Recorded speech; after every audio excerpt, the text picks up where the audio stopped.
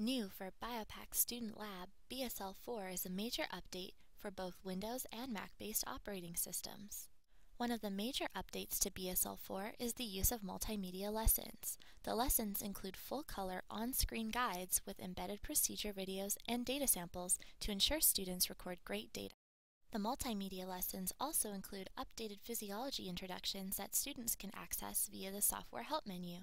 Students can review the introduction and lesson procedure to prepare for their lab. Also new for BSL 4 are integrated data reports. Students can now complete their data report in the software journal and then save or email them to an instructor.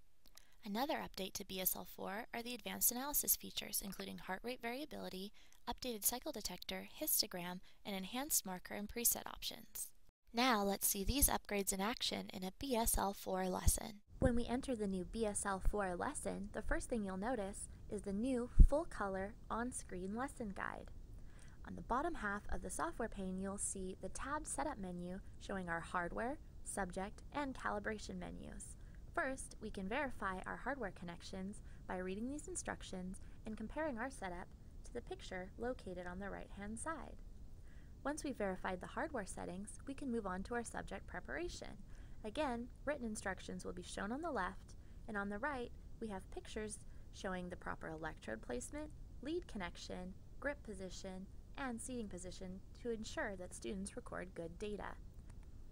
The last step in our setup is calibration. Here, again, you'll see the written instructions on the left, and on the right, you'll see an example of an embedded video that students can watch to see the calibration procedure before they proceed to ensure accuracy. Once students have watched the video, they can then follow these instructions, click Calibrate, and begin their calibration recording. Once students have successfully calibrated, they can move on to the recording portion of the lesson.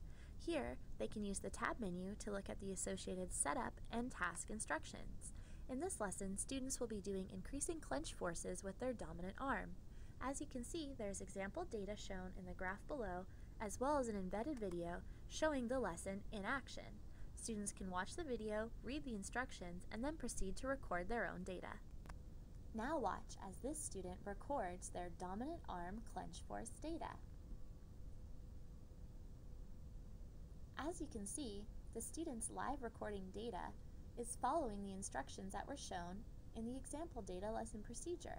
The student is doing a series of clench, hold, release cycles until their maximum grip strength is reached. After recording a segment, students can compare their data to the predicted data shown in the example data box. If their recording does not resemble the example data, they can take a look at the suggestions listed below and then redo their recording segment. Once students have finished recording, they can move on to the analysis portion of the lesson. The student's data will be summarized in the top half of the software window, followed by the rich text journal containing the integrated data report. Students can take measurements from the data and easily insert them into the table below by finding the column they're interested in, right-clicking, clicking on Insert Single Measurement Value, and then selecting from the option list. In this case, we're looking for the mean of channel 41. So we'll select this, click OK, and that value will be inserted into the table.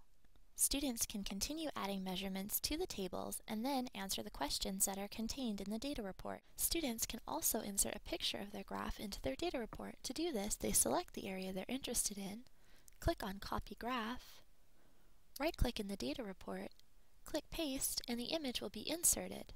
As you can see, the image inserted into the data report maintains the same channel labels, grid settings, and scaling values as the original graph. Once finished, students can print, save, and email their data report to their instructor for review. This lesson has shown just a few of the exciting user interface upgrades that are available in BSL 4.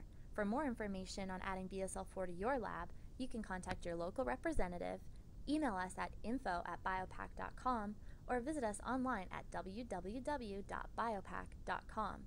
And be sure to ask about our 25% discount on additional upgrades.